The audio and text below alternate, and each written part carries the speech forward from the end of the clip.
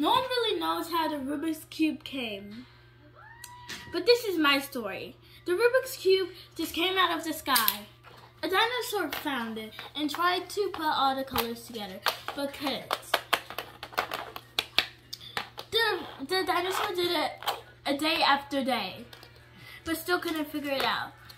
One day he got so mad that he called a human from the future. The human came wondering how to work this new cube. He called it the Rubik's Cube. He tried figuring it out, but for some reason it wouldn't work. So this time, the human called an alien.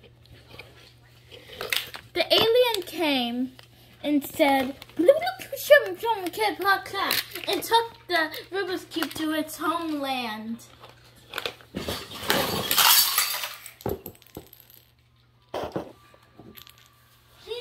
Everything just to go to his homeland and try to figure it out.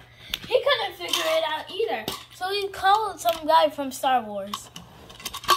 He couldn't find it out either.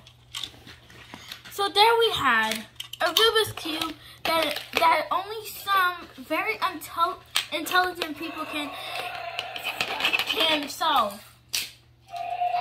Although no one can solve the Rubik's Cube, a troll one day stole a Rubik's Cube and never gave it back till 1987, where the Rubik's Cube was invented.